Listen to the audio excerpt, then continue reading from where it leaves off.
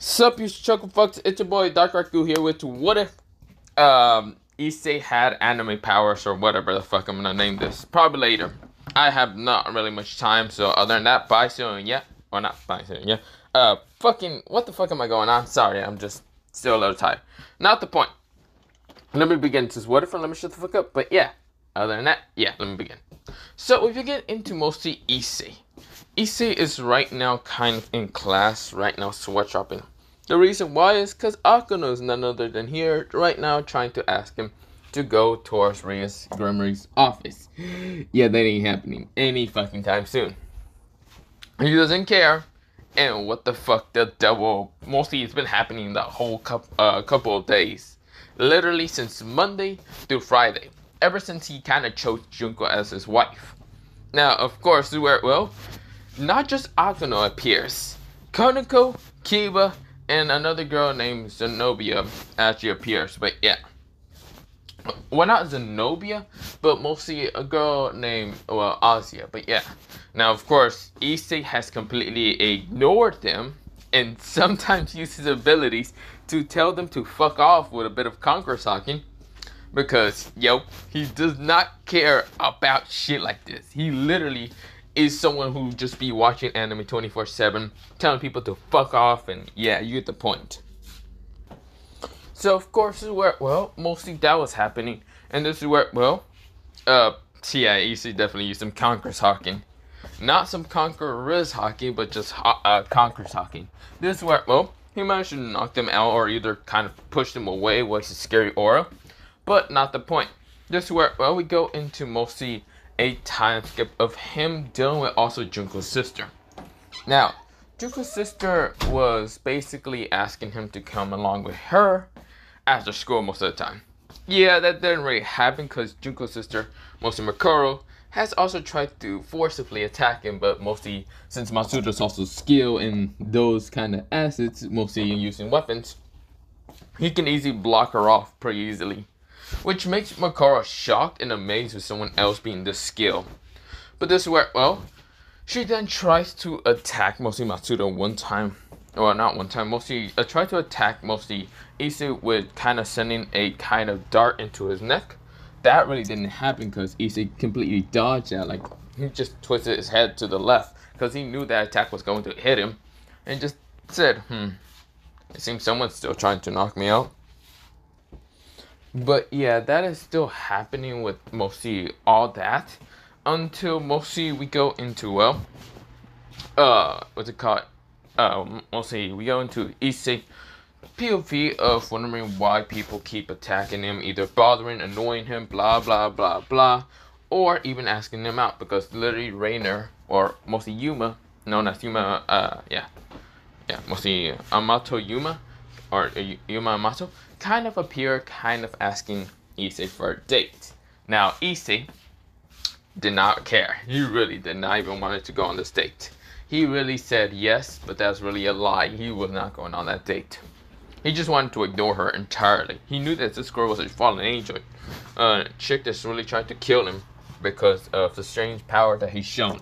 Yes, it seems maybe these other people who watched that rating game Battle Royale probably realized that he's dangerous.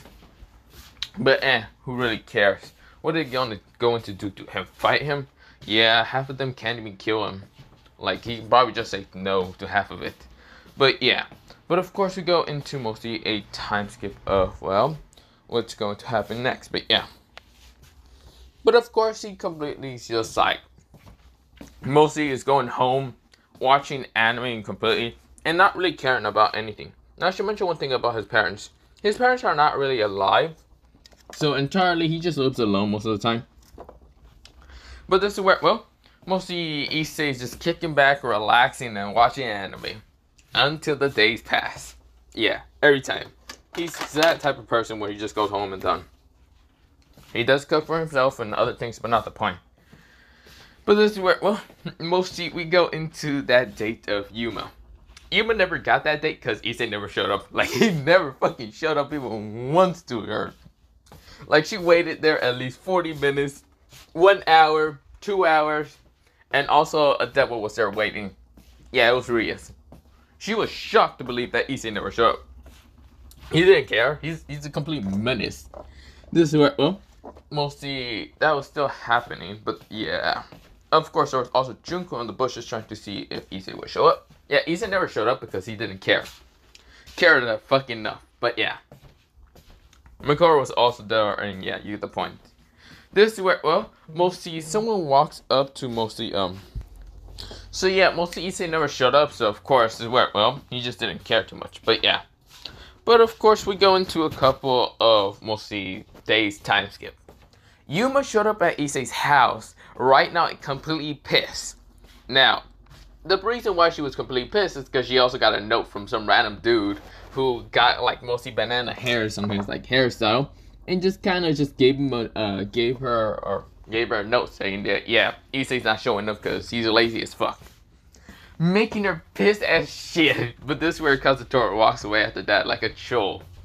It was really never meant, well, mostly Issei never gave a task to Kazutora to actually go troll her. It was just mostly him being a troll. He's just an asshole half the time.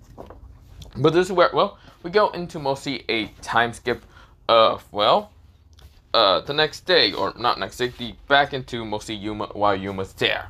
Yuma is now not in her kind of like, mostly, she's not in her kind of like human state, she's right now in her fallen state. And she is completely pissed. Really completely pissed. Entirely, she never thought of ever being rejected or abandoned by a human. This is where, well, she is completely, and I mean literally completely pissed. Completely pissed, angry, and annoyed from the fact that this human dares to kind of just treat her like some normal fucking whore in the streets by just like not showing up to the date. But yeah. Issei switch up seeing Rainer right now in this BDS outfit, and this is where Issei says, what the fuck? I never call a stripper. Can you please get out of my house?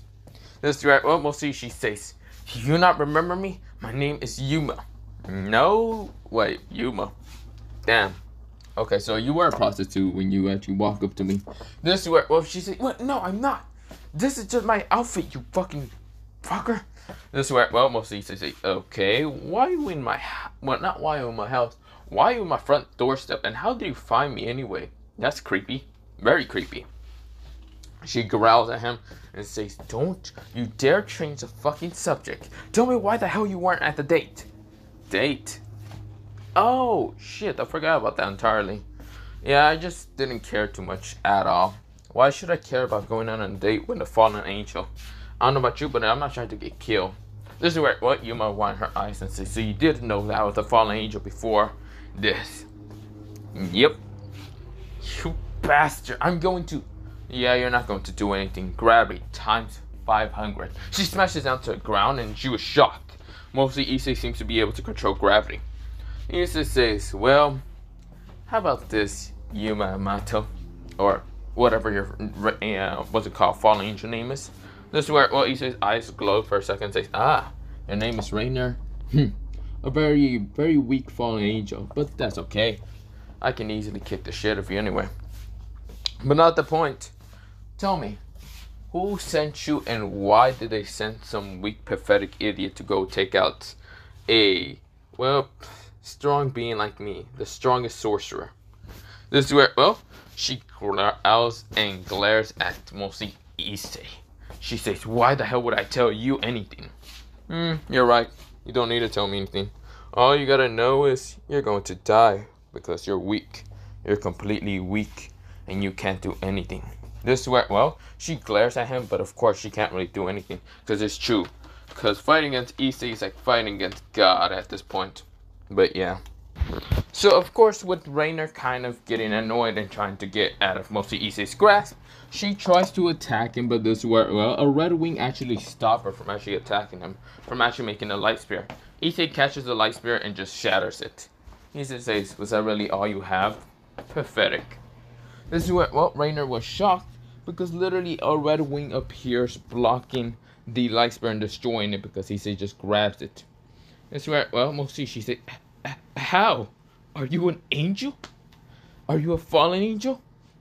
This is where mostly Issei says, no, I'm a supreme god. He literally just took something from Majin Park. But yeah, he read the mostly webtoon and mostly of the God of High School. But he remembers seeing Majin Park with red wings instead of being like normal black or whatever. So of course, or white or whatever. This is where mostly she gulps, wasn't expecting to fight a supreme god and expecting to die to him. This is where Issei then has a very evilish grin on his face and says, "How about this? I won't kill you if you become mine." This is where, Issei just said that with just a little sarcastic. And she right now folds and says, "I'll become yours. Please don't kill me." This is where, mostly Issei was shocked to actually see a fallen angel like her just give up so fast with her pride. Issei says, "I'm just joking. No, I. This is where she passes out. This is where, mostly Issei said, "Was I using too much power?" This is where, he realized he was. He made her pass out with using just a bit of his, like, aura of mostly the supreme deity. Yes, he was in his supreme deity, and he was like, "Oh shit, I'm using too much of Majin Park's powers." Well, that's great. Well, should probably be going then. Or this is where he picks her up and just like brings her inside. But yeah, picks her up and brings her inside. But other than that, I'll be leaving it off here for part 5. Sorry, I know these what ifs are short, but I have to be going and I have things to do, and it's just a lot of damn shit. But yeah, other than the last part was like 30 minutes, but right now I have to be going. Bye.